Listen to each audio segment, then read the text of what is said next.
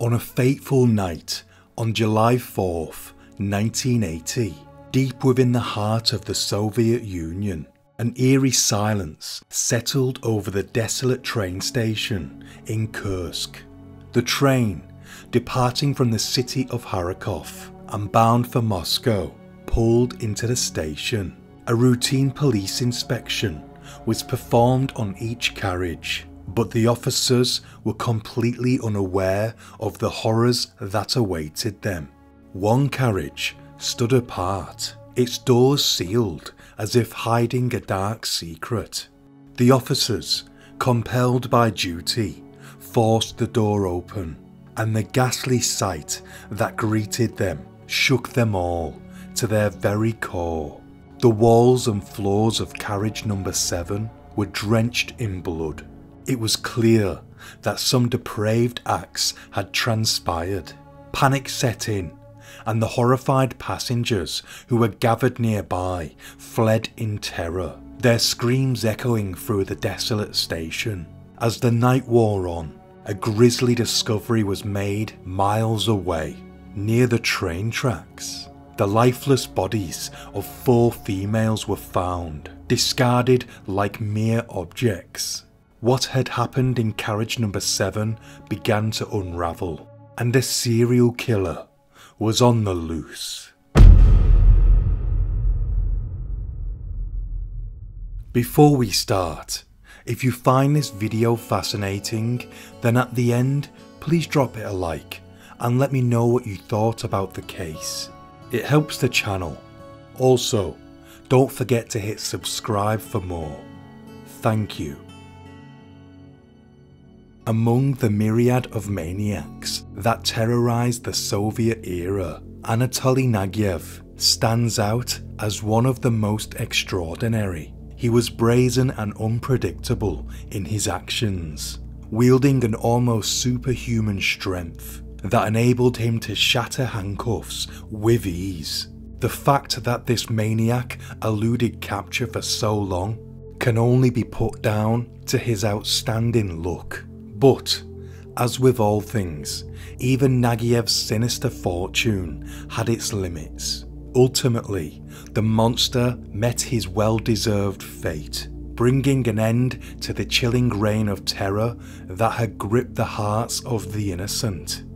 Born on January 26, 1958, in Angast, Irkutsk region, Anatoly Guznevich Nagiev had a Dagestani father and a Kazakh mother. At the tender age of 5, his family relocated to Vinnytsia, a village in the Kursk region. It was there that his parents' relationship disintegrated, leaving his mother to fend for herself and her 3 children. Nagiev's childhood was marked by difficulties. His father had little affection for him, complaining about his dishonesty and his obsession for fighting with kids in the street. Uninterested in education, Nagiev turned to violence to settle disputes. Struggling to handle her son's unruly behaviour, his mother sent him to a boarding school, which he repeatedly fled. In the midst of his troubled youth, Nagiev found solace in sports, particularly weightlifting and gymnastics. This physical prowess allowed him to dominate in fights, even against adult adversaries. For Nagiev, sports represented more than an escape from his harsh reality. He harboured dreams of becoming a renowned circus artist. He wanted to be celebrated and well paid. With his striking looks and impressive build, Nagiev had the potential to achieve his ambitions, if not for the destructive tendencies that had taken hold of him by his adulthood. From an early age, Nagiev took an interest in girls and sought their attention. However, despite his athletic build and handsome features, he struggled to appeal to the opposite sex. Nagiev attributed his lack of popularity to his relatively short stature. He was just 5'5", which often made him the target of ridicule. As he faced rejection after rejection from girls, he developed a deep-seated hatred for the entire gender. Beneath his bitterness and insecurity, Nagiev had a knack for winning people over and seamlessly integrated himself into various social circles. It was hard to imagine such a charismatic and polite individual harboring such malicious intent, a quality he would later leverage to perpetrate his appalling crimes. At 17, Nagiev crossed the line into criminality. He assaulted a school laboratory assistant who had spurned his advances. The incident, which occurred in May 1975, only came to light years later, as the victim was too intimidated by Nagiev to report him to the authorities. Emboldened by his perceived invincibility, Nagiev assaulted another woman, who also kept it silent. This further reinforced his sense of impunity and spurred him on to commit even more crimes. However, his third victim proved to be not so willing to let him get away. He attacked his former classmate, and she defied his threats and reported him. As a result, Nagiev was sentenced to 6 years in a penal colony. He was sent to a correctional facility in the Komi Republic, where fellow inmates attempted to assert their dominance over him on his very first day. But Nagiev's physical strength and agility enabled him to fight back viciously. He staged a brutal counterattack, and following this altercation, Nagiev earned the nickname Mad and was largely left alone by his fellow prisoners.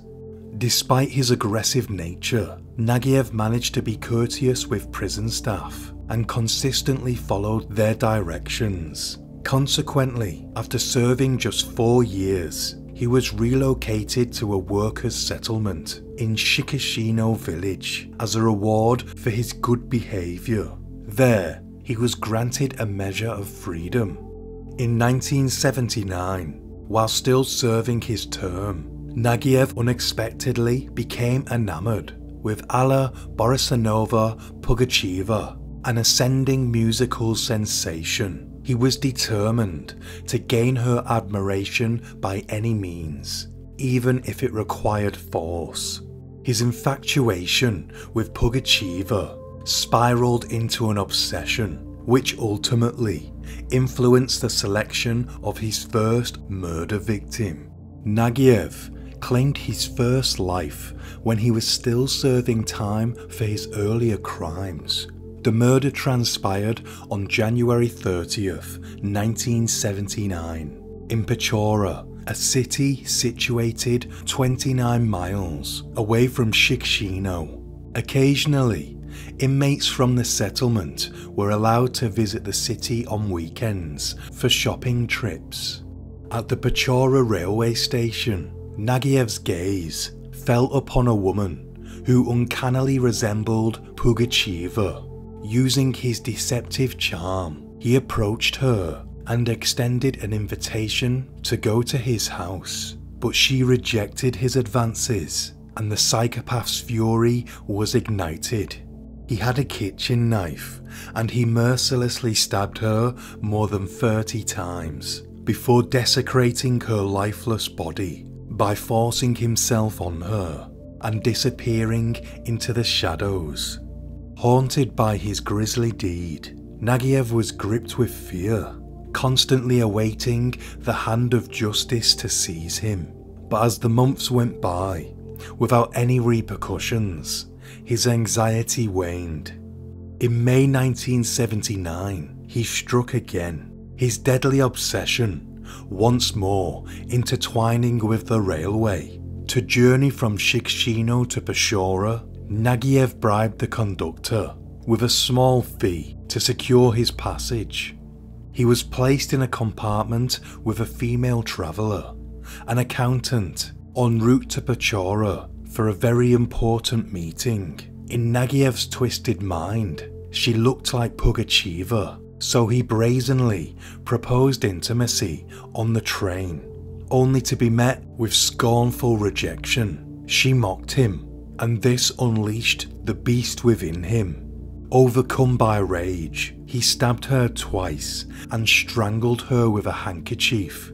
After that, he performed deviant acts on the body, again forcing himself on it, and this time he removed gold earrings and gold rings from the corpse. Having hid the woman's remains in a storage space beneath the bottom shelf, Nagiev casually relocated to the next carriage, continuing his journey to Pechora. The body was discovered only 2 hours after the train's arrival, whilst cleaning the carriage. Although the conductor suspected Nagiev, he kept quiet, fearing the repercussions of his own negligence.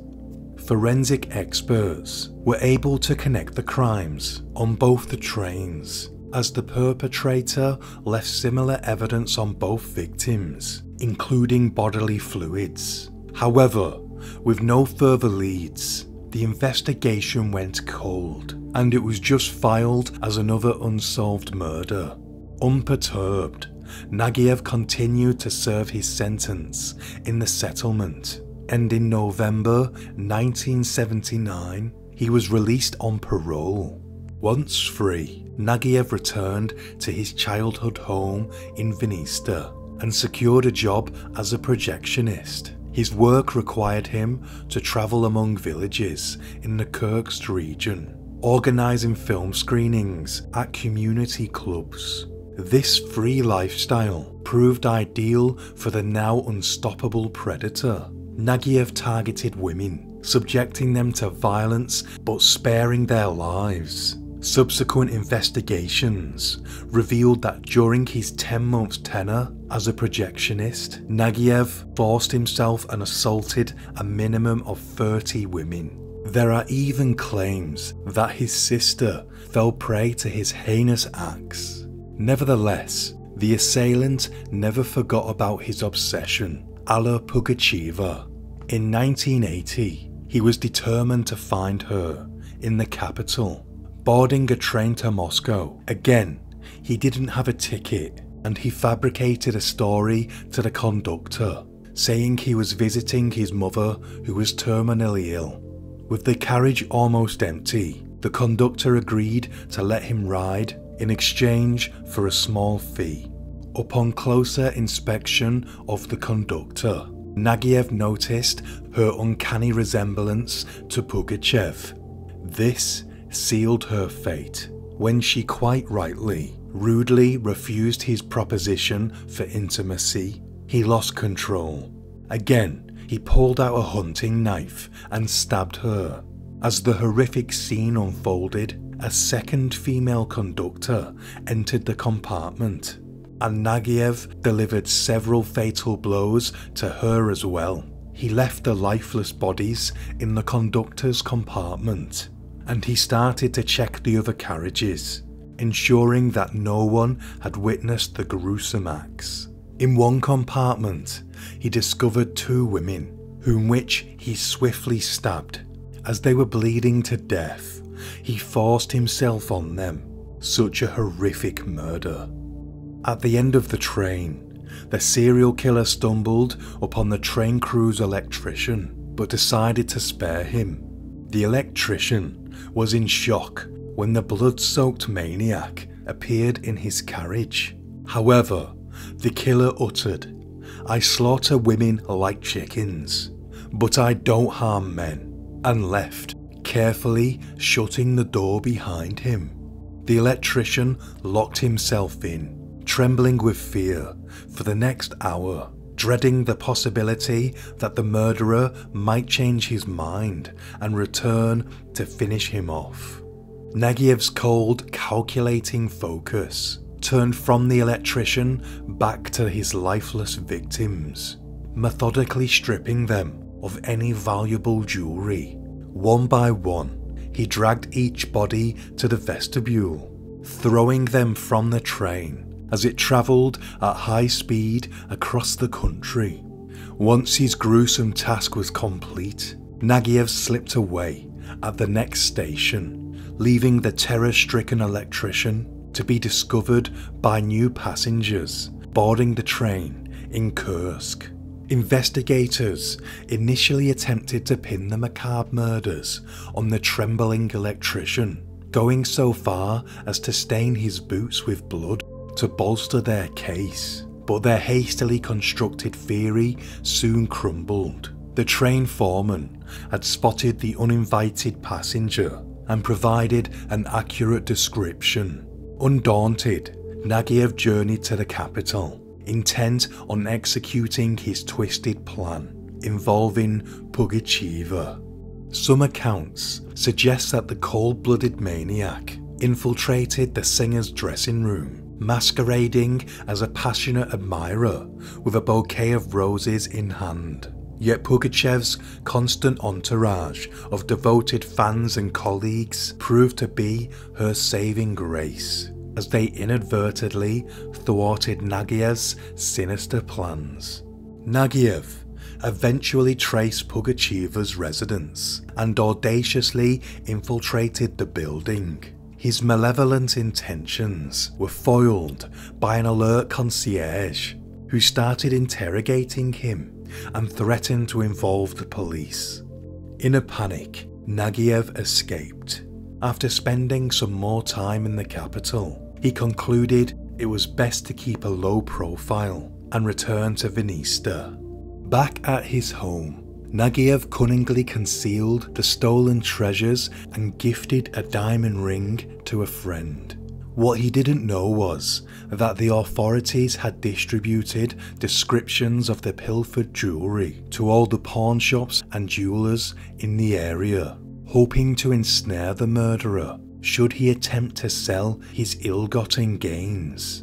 The friend, unable to remove the ring Nagiev gave him, sought help from a local jeweller named Nikishin. Upon examining the ring, Nikishin quickly realised that it was a female ring and it matched the description of one of the stolen pieces. Devising a plan, the shrewd jeweller asked his client to return in half an hour, whilst he discreetly informed the police. In no time, the man was apprehended and identified as 25-year-old Grigory Dugin, a resident of Kursk. Under interrogation, he divulged everything, claiming he had received the ring from Nagiev just 2 days earlier, and mentioned Nagiev's sudden affluence. Authorities rushed to search Nagiev's residence, only to find it virtually empty. The killer had already vanished. Investigators encountered only his mother, who revealed that her son had left for Dnipropetrovsk to visit a friend. The pursuit of the elusive murderer shifted to the city of Dnieper. A critical lead was discovered in one of Nagiev's notebooks, which not only contained the address of his romantic interest, but also Alla Pugachev's address, accompanied by a vile and obscene curse next to it. On September 12, 1980, Nagiev was apprehended in Dnipropetrovsk. The cold-blooded killer adamantly denied his guilt and was placed in a high-pressure cell. People are placed in high-pressure cells when officers are certain that they have their man and they want to break them. However, his cellmates were oblivious to the dangerous nature of the man they were confronting. In an attempt to intimidate Nagiev, one of them ended up losing an eye, and another person was almost disabled. Nagiev again asserted dominance in this cell. As the investigation proceeded, Nagiev was held in the pre-trial detention centre in Orel, from where he made his first escape attempt. After overpowering the guards, he then ripped open his handcuffs and shattered a window and leaped onto the street below. Unfortunately for him though, he landed on a chess table where the detention centre employees spent their leisure time. This caused injuries to his back and he was unable to move. Following medical treatment, he was returned to his cell. Nagiev soon made another escape attempt. Using a broken spoon, he stabbed himself in the stomach. He was taken to hospital, where he planned to escape. However, the hospital staff vigilantly monitored the relentless maniac, foiling his plan to flee. The trial of the serial killer took place in the summer of 1981. During the proceedings, Nagiev brazenly feigned insanity, but the judges remained unswayed and sentenced him to death. The execution was scheduled to take place in the infamous Novochevkask prison, where some of the most notorious killers from the Rostov Triangle had met their end. However, Nagiev escaped whilst being transported to the court. This happened at a train station, and in a daring move, he slipped past a freight train to evade his captors. The head of the Kursk Police Department's Criminal Investigation Division issued an unofficial order and, quote, "If it comes to it, don't take this beast alive. He's already been sentenced to death. If fortune favours someone, let them carry out the execution." Investigating the connections of the runaway killer, operatives tracked down Nagiev's girlfriend, who resided on the Yanovo farm in the Rostov region.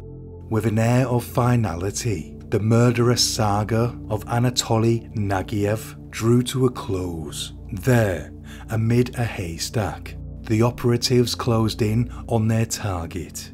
During the arrest, Nagiev attempted to retaliate with a sawed-off shotgun, but was hit by several bullets and ultimately captured. Astonishingly, doctors managed to save the maniac's life, but merely to face the ultimate punishment. On October 28, 1981, the bloodthirsty Anatoly Nagiev, at only 23 years of age, met his end, executed by a firing squad. In the end, the pursuit of Anatoly Nagiev, the elusive murderer, led authorities on a harrowing manhunt. His twisted infatuation with Alla Pugacheva marked a gruesome trail that spanned from his hometown to various cities in the region. Nagiev's reign of terror left a permanent scar on the lives of his victims and their families, ultimately culminating in a dark case of obsession, murder and justice. Nagiev's gruesome acts will forever haunt the memories of those who crossed his path. That's the end of this episode. Until next time, stay sane.